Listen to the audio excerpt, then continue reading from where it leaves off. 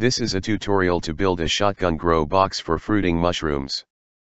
The system is completely upgradable to a Martha grow tent. This makes it very cheap and convenient. This is DIY-Mushroom-Tek with Chapter 3.4. Hey. My name is Daniel, I am from Germany, and I will be your host. Let us start with the specification for this project. This is the specification that guided me during designing the system. I will address the different important topics during the rest of the presentation. Let's start to install the system.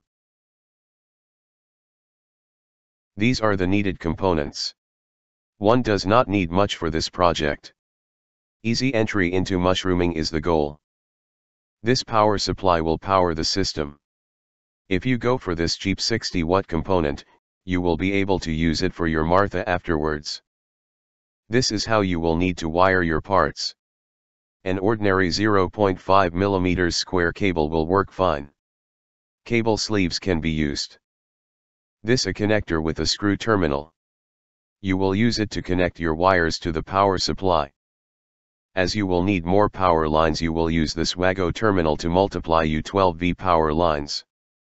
You might need some extra terminals to easily connect your humidifier and fan to your system. You could also solder them together. The two step-down modules are needed. The first one is used to go down to 5 volt to power the humidifier. The second one is used to change the speed of the fan. The fan works with 12 volt. When you reduce the voltage, it runs slower. That way you reduce the fresh air supply. This is a complete waterproof fan. I would also run under the water as it is classified with IP68. You could also use a cheap one. But that might not last so long. This one can be used in a Martha later on. The humidity controller is powered via 12V.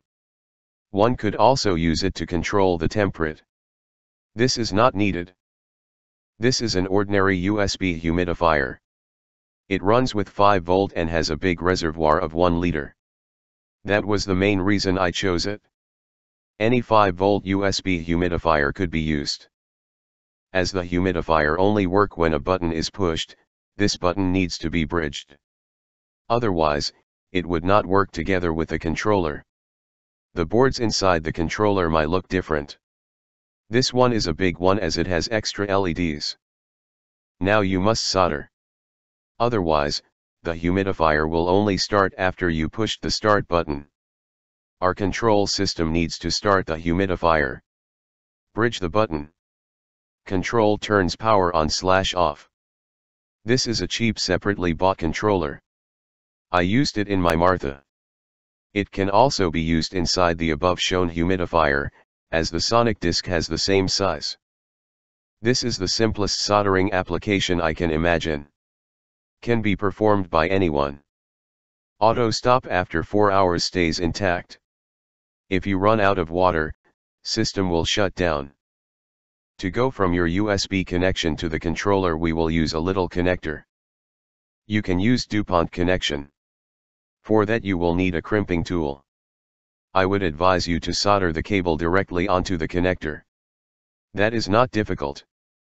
You would solder your cable to GND, ground equals black, and VBUS, 5 volt equals red. As a box I chose a plastic raised bed. This one has 70L. It was the cheapest volume I could find. As it is raised, the ergonomics of this solution is a nice extra. Put all the electronics in a box. This box can be mounted on the side. For this you could use a rope and a hook. The sensor cable and the wire for the humidifier and the fan can be introduced via the hand grips. The positioning is not fixed. You will need to experiment to find out what works. I would position the humidifier and the sensor one side. I would mount the fan above. If you use a box, you can cut a hole into a side and glue to fan on the side. This is how the solution would look like. Experiment around to find the best solution for you. Video of the grow box.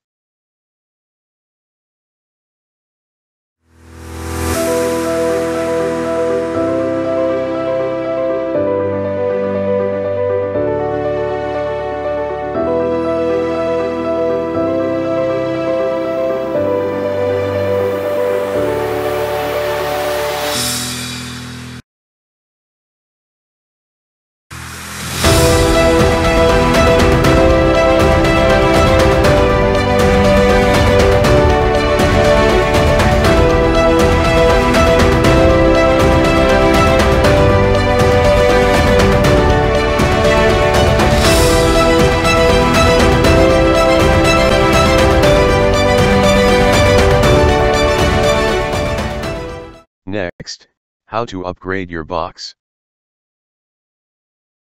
This is my standard Martha controller. It works really good. As you can see, you have already many of the needed parts. You can easily upgrade from your box to a Martha. What is missing is the time control for some lights. And of course, the Martha tent. The time controller is not expensive. I use it to power the LED lights on and off. A Martha is a mini greenhouse. You can buy it online. I use one with 5 floors.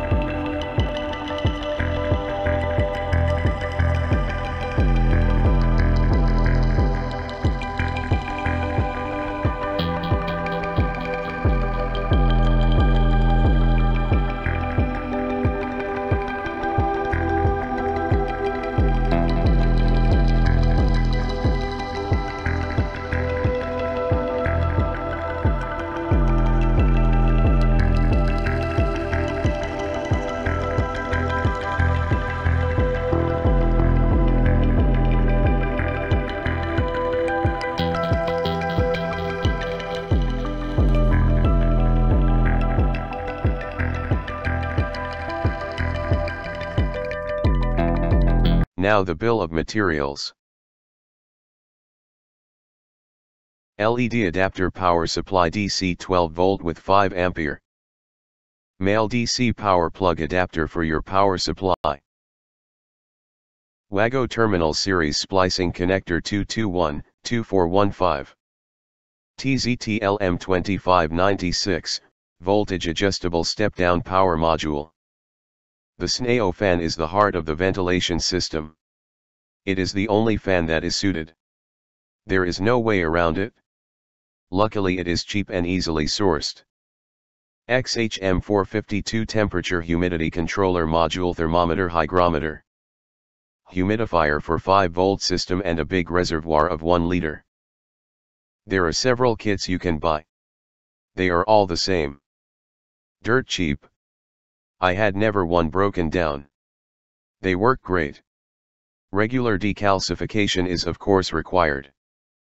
USB female to 5-pin dip adapter 2,54 breadboard module for Arduino. Raised bed out of plastic and 70 liters volume. That was my lecture. Did you build it? Please share your solution. This chapter was long overdue. It was created as a speed run, since I got a question about an easy solution, and I already wanted to realize this video. I guess the next video will also be triggered by a question. Thank you, for spending your time with me. Auf Wiedersehen.